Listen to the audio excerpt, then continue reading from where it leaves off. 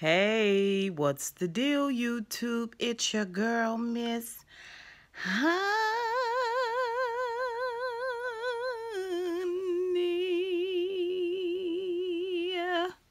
Welcome back to the channel, you guys. It is your girl, Miss Honey, here for a Queen Sugar review.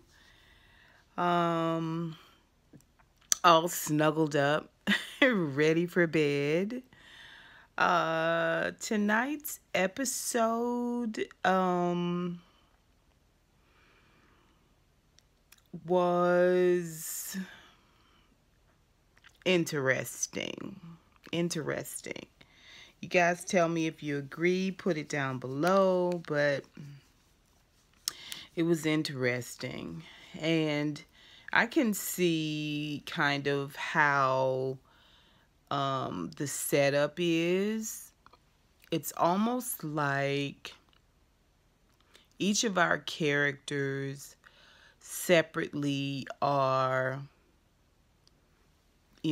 put in these little glass cubes, right? And we're all outside of the glass cubes, and we can hear and see what's going on with Nova and Calvin inside of their glass cube, and Micah and Charlie inside of their glass cube, and Ralph Angel and Blue and Darla when they're all together inside of their glass cube. And Vi and Hollywood inside of their glass cube. And then we have outside entities that are coming into the glass cubes. And we have our favorite characters who have to venture outside of their glass cubes and still navigate the world mid-COVID. This episode, I think, is called Late April, Early May. I don't know. I can't with these titles. But I don't know. I just kind of, just as I was getting to this place where I felt like things were kind of forced. I don't know. I came to this realization, and I hope that I'm able to articulate what my feelings were about this episode of Queen Sugar accurately. Everything that we know and love about Queen Sugar is still the same. The beauty, the textures, the tones, the set designs,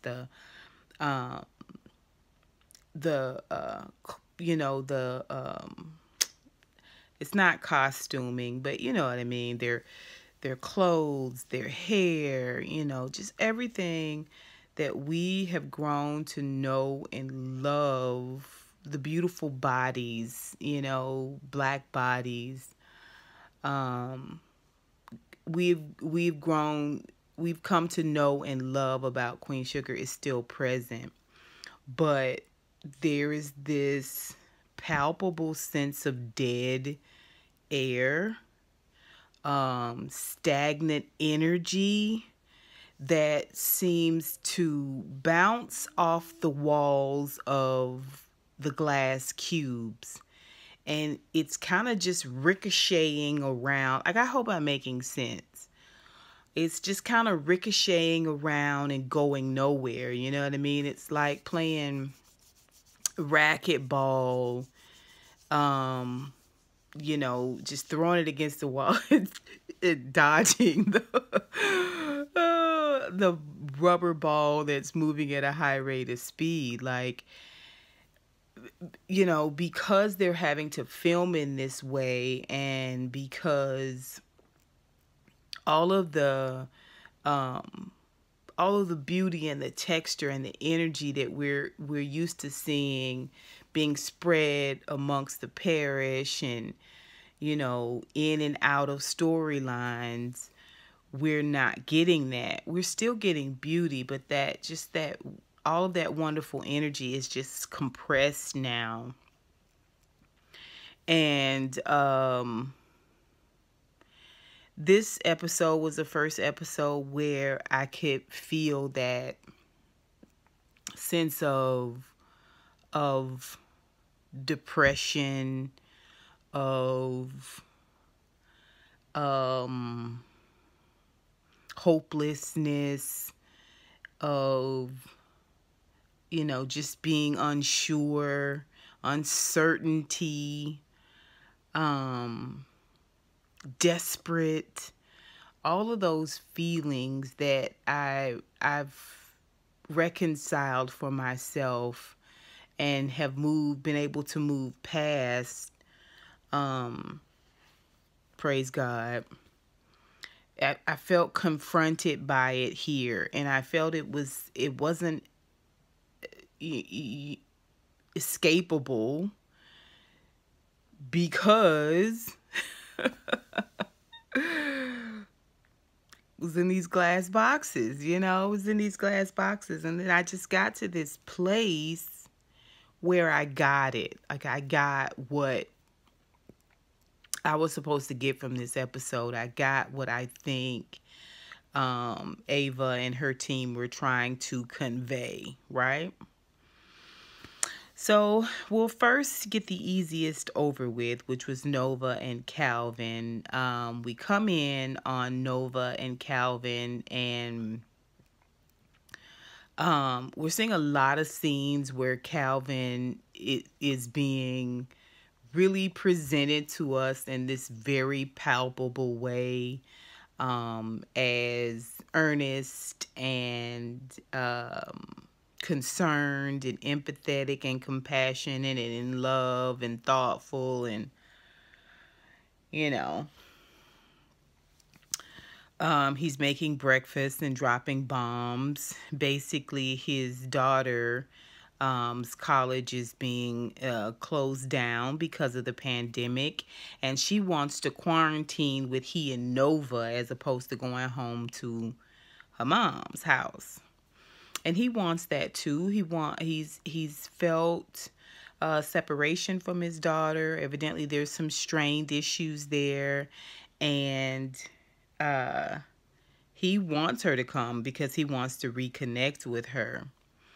And honestly,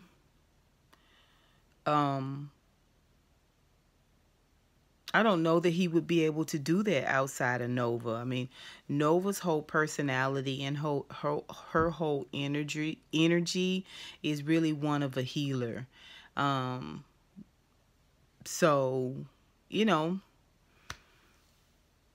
I mean, it's the perfect place for he and his daughter to reconnect. Nova's keeps, yeah, I don't know. Anyway, so I was a little, I don't know. This is one of those scenes where I kind of felt like the whole Nova and Calvin thing seems forced to me.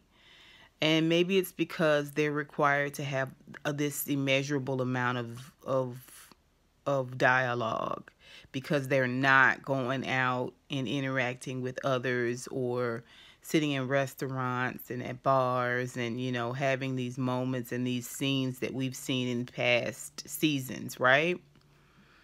I don't know. Nova goes immediately into this place where she, expresses her concerns. It's a little bit of paranoia, I guess. It's concern, yeah. Maybe some of it was anxiety. She felt like, is the mom sending the daughter there to spy on her? To pee in her soup. Go through her things. I think it's,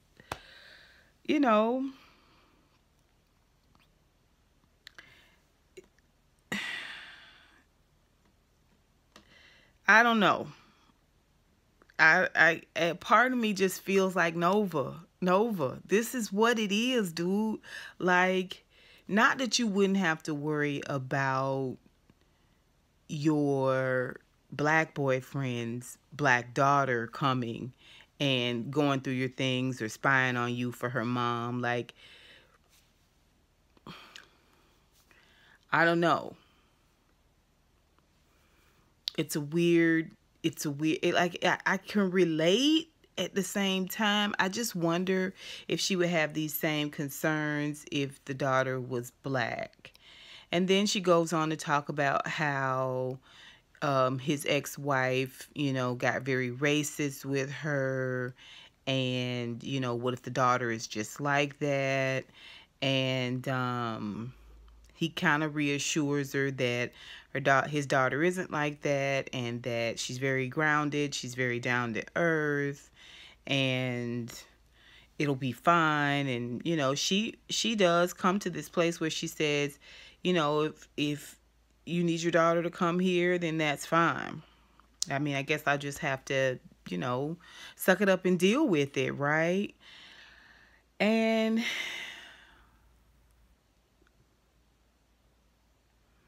I don't know. I think later on we see where the daughter's gone out. I mean, so the daughter comes. And they play. She greets Nova. She's very lovely seeming. They play cards, and she and Nova kind of start building their relationship with this whole women against the men type camaraderie. And then later on, the daughter expresses that her dad is really, really different now that he's with Nova. He seems truly happy now that he's with Nova, and content and just a lot calmer. And Nova doesn't toot her own horn. She says he's very happy that you're here, and he's very excited about you guys getting closer, right? Like I said, Nova's a healer, and she's very communal. And like I said, it's a lovely moment. And she reaches up and she touches the daughter's hand and grabs the hand. And Calvin's in the kitchen cleaning the dishes. And he looks out and he sees her, and the daughter embracing hands. And he's just does his heart good. So later on, when the daughter goes out for a run and he wants a little nookie time, they end up, in this conversation where Nova expresses that she's afraid of what is going to happen after COVID is over and they go out into the real world. And it's just, I realize now that maybe she has this really heightened sense of awareness about the difference in their color, the difference in their culture, the difference in their lifestyle, maybe the difference even in their children, how the children were reared, just all of these things. Like maybe it's really, really bubbling at the top of the surface, because she did have this extremely awkward, uncomfortable moment with his ex-wife. And because it's something that she keeps regurgitating, you know what I mean?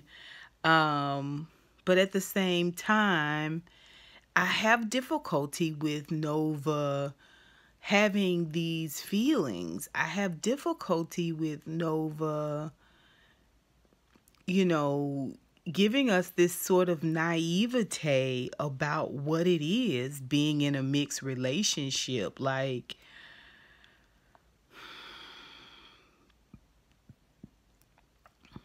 I don't know. I think I'm just not buying it. I think that's what it is. I feel like I'm just not buying this whole tense, anxious situation / loving, kind. It's not giving me what I need. I don't know. You guys, please help me. Please. I don't know what it is. I don't know what it is. I'm just like, Nova, you with a white dude. Girl, quit acting like y'all was going out. Y'all was at bars, dancing, all hugged up. He had to fight his own co-workers about calling you being inappropriate with you.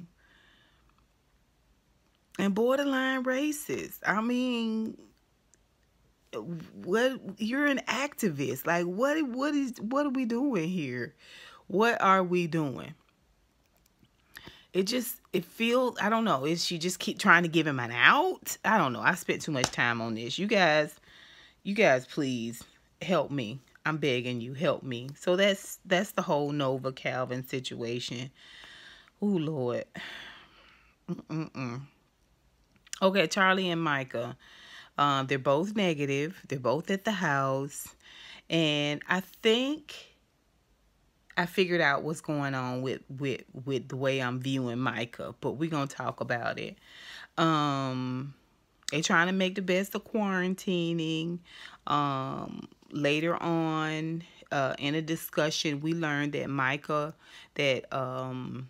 Charlie was a teen mom, basically, or a young mom. Like, it was first year of college when she discovered she was pregnant with him.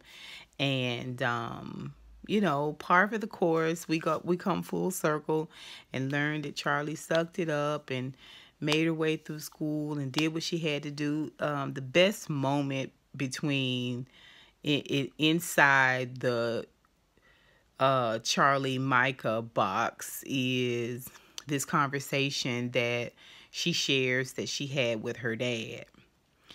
And when she went to tell him that she was pregnant, this Papa Bordelon, and he said to her, I'm not going to get emotional. Y'all know I'm a daddy's girl. He says to her, I was proud of you and I loved you yesterday. I'm proud of you and I love you today.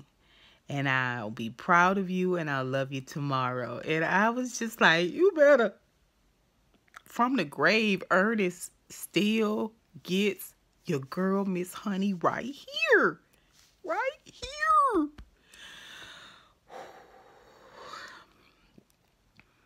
Ooh, daddies are so important. Daddies are so important. She just talks about how it motivated her and it just encouraged her to just keep pushing and doing her best. We all know Charlie is sharp as a tack and very clever girl. This whole time she's going through boxes and paperwork, trying bylaws for the parish. And Micah is helping her to do that. She's trying to make the best of this downtime because she knows the light of day is going to come and Parker's going to be back. And she's got to be ready to fight Parker and the Landrys. Okay, and she wants to be ready. She wants to make sure that she's got all her ducks in a row, I's dotted and T's crossed, which is the Charlie that we love, right? It's the Charlie that we love. And I think I was telling Pacino last week in the comments that I love investigative Charlie. I love it when Charlie gets that little taste of something, a little whiff of something, and she follows her nose and she follows her suspicion and she, tears down the institution. I love it when she goes to war with the firm, right? Anywho, so she's going through paperwork, looking at paperwork, and Micah's phone is next to her and it rings, and it's one of those auto messages, text messages. I guess it popped up and it had party in the background and they were telling him to come on. You know what I'm saying? He was helping and being cool and everything, and then he was going to say he was going out for a drive, and then he was going to stop by old Amber's house. Amber is the girl that he talking to now, that he rebounded from Kiki with, and also is enamored with Charlie, right? And Michael sees her with his phone and he was like, what are you doing? Why are you looking at my phone? Like, that's not cool. That's not cool. And then his dialogue from here on out within this argument is, I'm grown. I'm grown now. I'm grown. Okay, Micah. Okay. We all hear you. What else? I was just going to go for a ride. I'm grown. I'm an adult. I was like, oh, we got to get Micah some dialogue. We've got to get Micah some dialogue.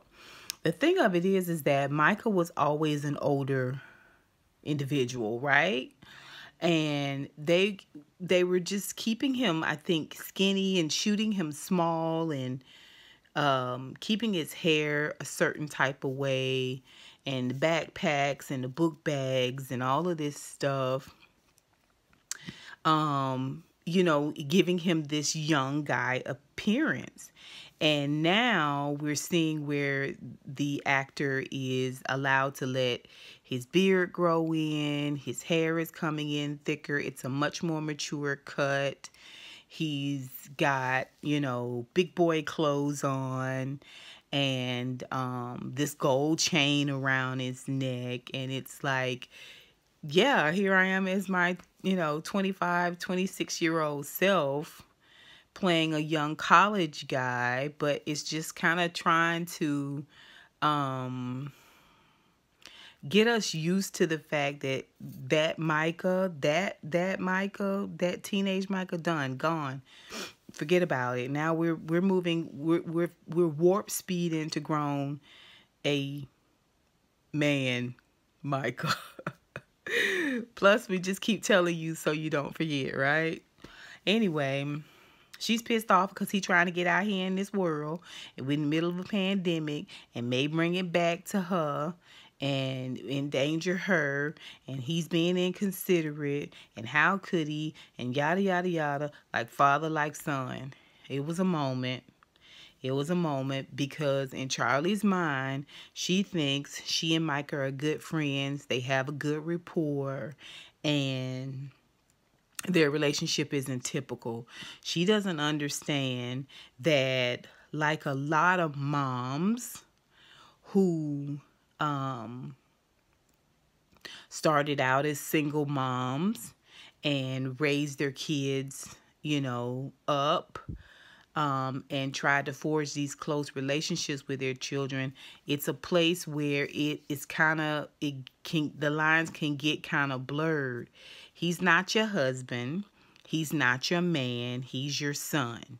And he's going to grow up, and he's going to have his own mind and his own opinion, and he's going to make his own decisions.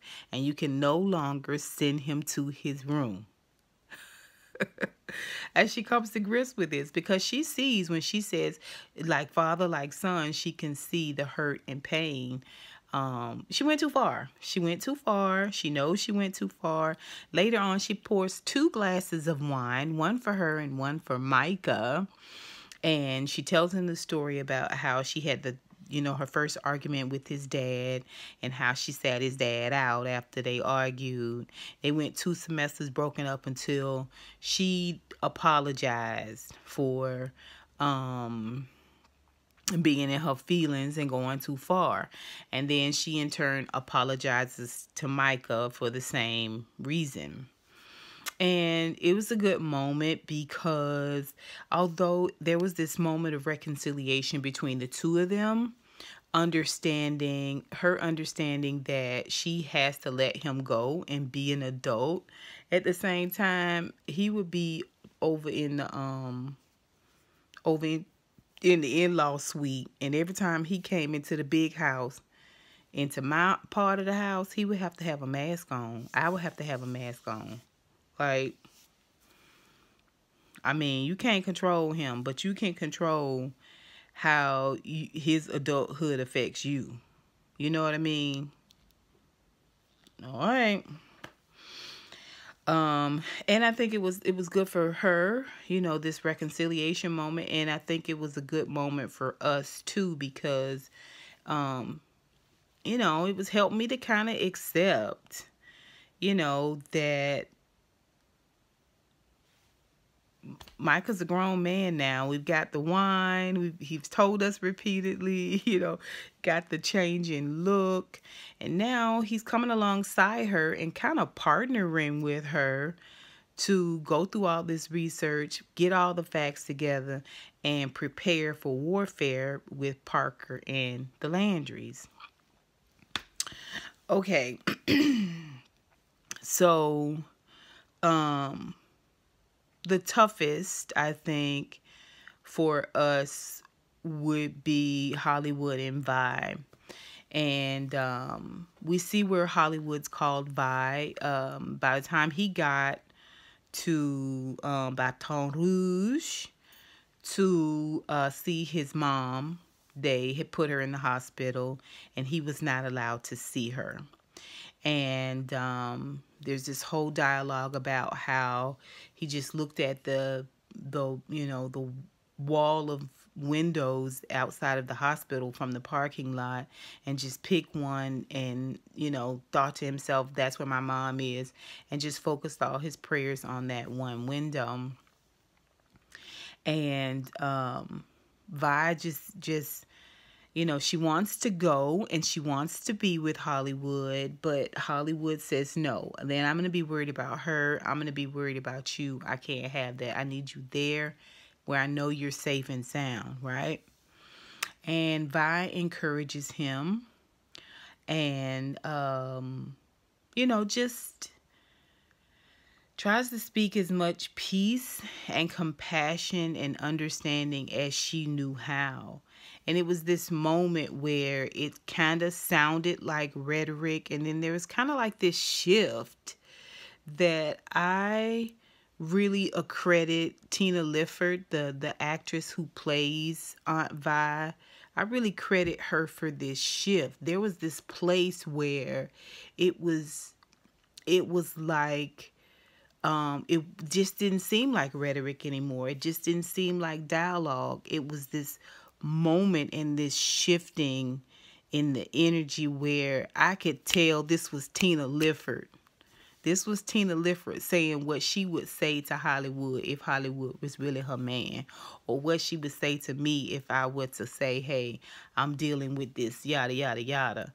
And it was a very real, authentic moment. And in speaking into Hollywood to encourage him, I felt like she was speaking into me about faith. I felt like, this connection between that you have to have, this clicking that has to happen in your spirit and in your mind when you have zero control over whether a loved one lives or dies. Like it's out of your hands at some point, and how you reconcile that really depends on what you believe about the spirit being absent from the body, right? And it's just this little speech, it wasn't a speech, this little snippet of dialogue and encouragement really spoke to that. And I enjoyed it. I enjoyed it tremendously because we get a lot of great one-liners from Tina Lifford and the Vi character. But this by far had to be one of my favorite scenes between and she's had a great many. She's had some really good dialogue moments with Charlie and Ralph Angel and Nova. But this moment, I think, spoke to Hollywood. It spoke to me. And I think it spoke to a whole body of people who are dealing with this constant turnover of death, right? And the loss of control. Vi also invited Prosper to come over. It was an absolutely brilliant move. Second only to Nova, including distracting Prosper with, a little help, and needing a little help. And she says, hey, you're over there by yourself. You've not been out of the house. You haven't gone anywhere. I've been here. Hollywood's gone to see his mom. Come over here and visit with me and stay with me. Stay in one of my extra rooms and I'll cook for you. We can keep each other company, right? And Prosper doesn't fight. He doesn't fight. He says, okay, cool, I'll do it. Now, he's been quarantined this whole time, hasn't left the house. And so here's an opportunity for him to visit with people that he loves and has great moments with and get some good cooking, right? It was a brilliant move. Later on, Hollywood isn't there. All that love and all that kindness that she's given to Hollywood, she gets a chance to shower it on Prosper, and he needs it. And you can see this moment where she decides she's going to tell him that earlier that morning, this is the next day, that earlier that morning that Hollywood's mom passed. And he had already, walked us through the fact that she was, I can't remember if he said she was intubated, but she was on a ventilator. And they were going to take her off the ventilator. And then Vi gave him the encouragement, well, she passed on, right? Now we know now, we didn't know then that the ventilator was a no-no. We were scrambling to get ventilators.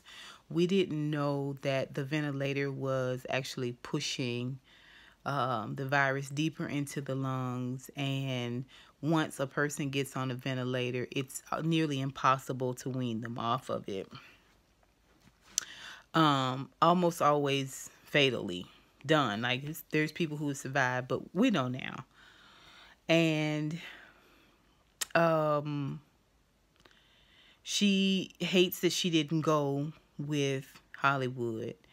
And here's where she needs comfort from Prosper. But Prosper is so devastated. He took it really hard because she would be the fifth person in his age bracket that he knows has died.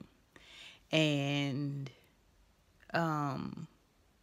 I can remember almost to the word having this frustration in conversation with someone else about, why us, meaning Black people. I think he meant Black people, but I also think he meant the elderly, more importantly.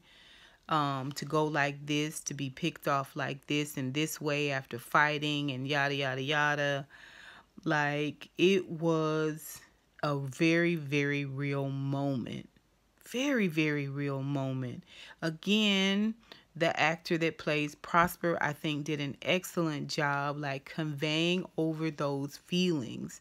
It was palpable. It was real. The tears that welled in his eyes. And then Vi sits to the edge of the sofa. He's in a recliner. And she grabs his hand and she says, we're going to get through this. We're going to get through this. And it was this crazy moment, right? Like, she couldn't be with Hollywood, which is the thing she would have immediately done, barring COVID. But for her to be able to convey all of these things and have all of these emotions and these feelings, and just to walk it out, even to show it out, do force, because she's a woman that serves. It's almost like Prosper was standing in proxy for Hollywood, right? He was also standing in proxy for representation for us of, our mothers, our fathers, our grandfathers, our grandmothers who are going through this as well, and expressing to us that frustration, right? It was just such a layered scene, right? Like, each one of the conversations, even though in the beginning it felt like glass boxes to me, I got something from it. I don't know.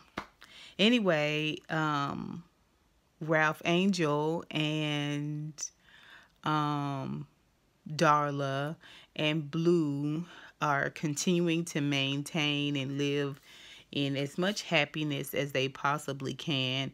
Ralph Angel is just happy to be productive. And he's happy coming home and finding Blue there and finding Darla there. They're all educating themselves, enriching themselves, and then bringing, coming back together and bringing all of those moments to share with one another. You can really see a nice cohesive unit between all three of them, and you can see how everything kind of fits, right? Everything just fits. It just does. You know, I mean, it fits. It just all looks lovely.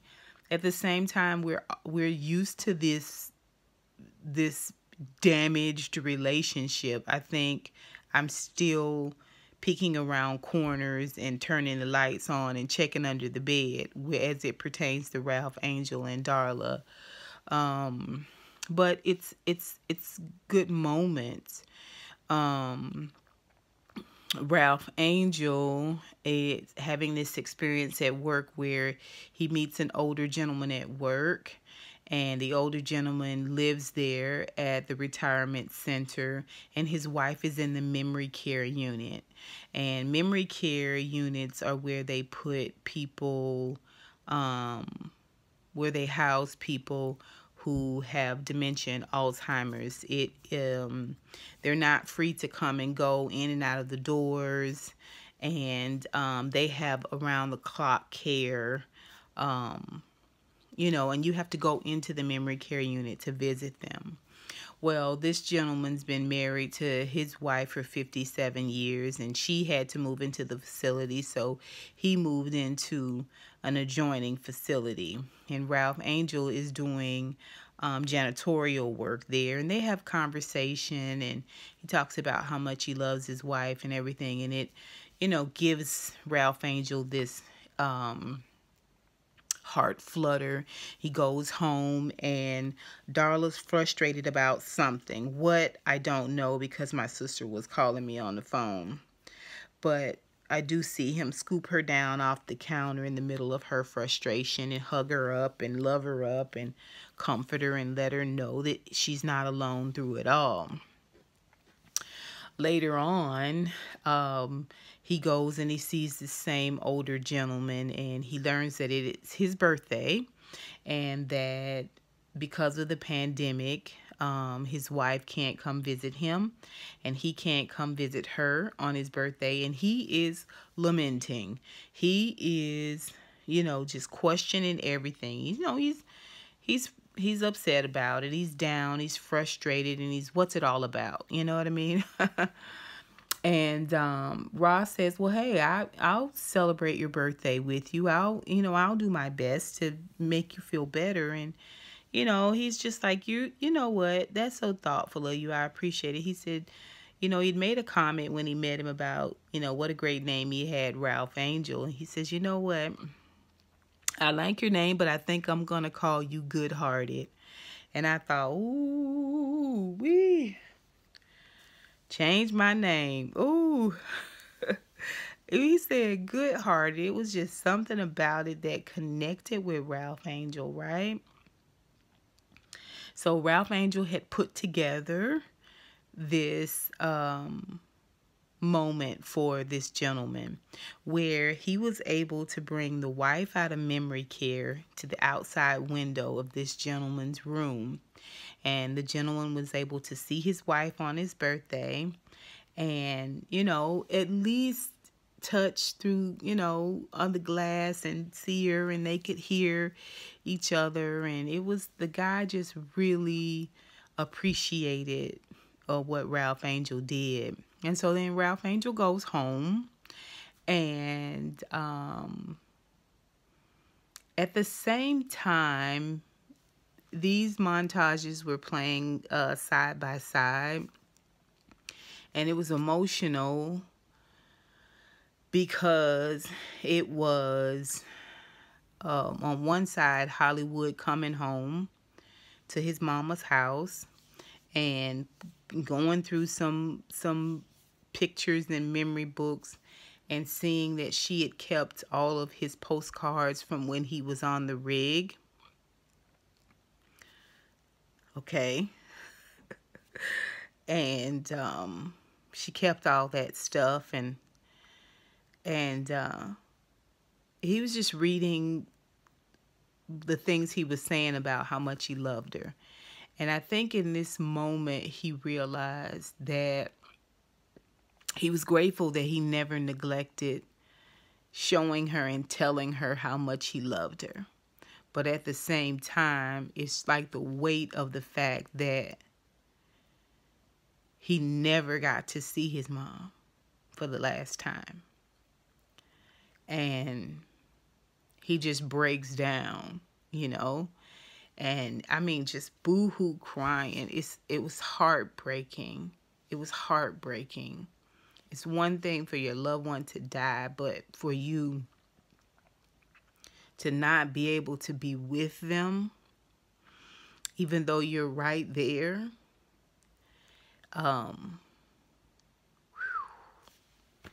it was tough. At the same time, we've got Ralph Angel, and he's got a different kind of heaviness on him, right? Like he comes in, he takes his clothes off, he stands there, and he begins to talk to his dad, Papa Bordelon, Ernest Bordelon. And he tells his dad that he misses him. We all miss him. And he tells his dad that he hopes that he's proud of him, right? Because I think Ralph Angel is feeling a lot of pride in himself. A lot of pride in how far he's come. A lot of pride in the fact that he is maintaining and still progressing. You know what I mean? Still fighting the good fight. And even though he probably gave his dad, we know he gave his dad hell being in and out of jail, that he's come full circle. He wants his dad to be proud of him. His dad isn't present there to say, I'm proud of you. Okay, so it's the hope and the win, right? At the same time, Hollywood's mom was extremely proud of him and very verbal about it. And up until a few hours earlier, he had that. He had that connection. And like, whew, it's gone. And so Ralph Angel, who has already gone through all of this, is now talking to, from his spirit to his father's spirit about loving him and wanting him to be proud of him and missing him. And it brings him to this place where he realizes, screw prep and planning, right? I want to marry this woman. He goes in and she's sitting there and he puts his head in the lap. Baby. Oh, These dollar Ralph Angel moments. These dollar Ralph Angel moments are hot. I'm just going to put, if I could just get in my flesh for a minute, these dollar Ralph Angel moments are very, very steamy. Very, very, very, very steamy, right? And he tells Darla he doesn't want to wait. She's his soulmate, the love of his life. She said always have been, always will be. He says, I want to marry you. I want to marry you right now. I don't want to wait. And so they get married tomorrow. Next episode. I was like, oh my gosh. Oh my gosh. So I hope I was able to express just like how my emotions were playing out through this episode. Like at first I was like, what's it all about? This feels forced. It's just a series of compartmentalized boxes, and just really unpacking each one and just seeing how much is going on. I don't really understand what's happening with the whole Nova Calvin situation. I'm just not connecting with it. I'm not connecting with this Nova. I'm connecting with Nova outside of Calvin, but the Calvin Nova dynamic, I'm not connecting with it. And I feel like I have valid questions. I really do feel like I have valid questions about how Nova is moving.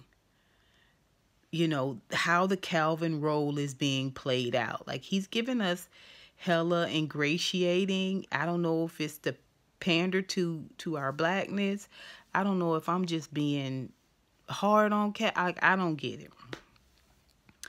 The Charlie Micah situation, that whole, moving funny in this maternal, but, you know, um, in this way where you have to connect with the fact that your son is not your man, right? Like, I thought that was a good story. And I love how we got some tidbits about what's to come with the whole Parker Landry situation. I think the most in-depth scenario scenes box that we saw was the Vi Hollywood Prosper one.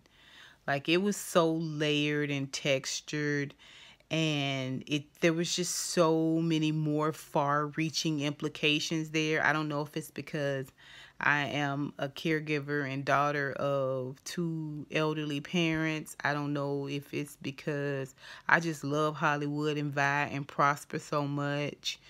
I don't know.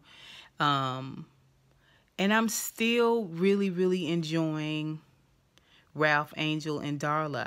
I do still feel like I'm nervous. And maybe that's a part of the appeal. I'm nervous for them. I am. I'm still nervous, right? You guys tell me what y'all think of this episode. Do you get what I'm saying about the boxes? Do you understand what I mean when I say Nova's giving me naive teas? Like, I don't know. You guys are always so good at helping me sort myself through. Y'all tell me what you think. Put it down below. And until next time, honeybees, I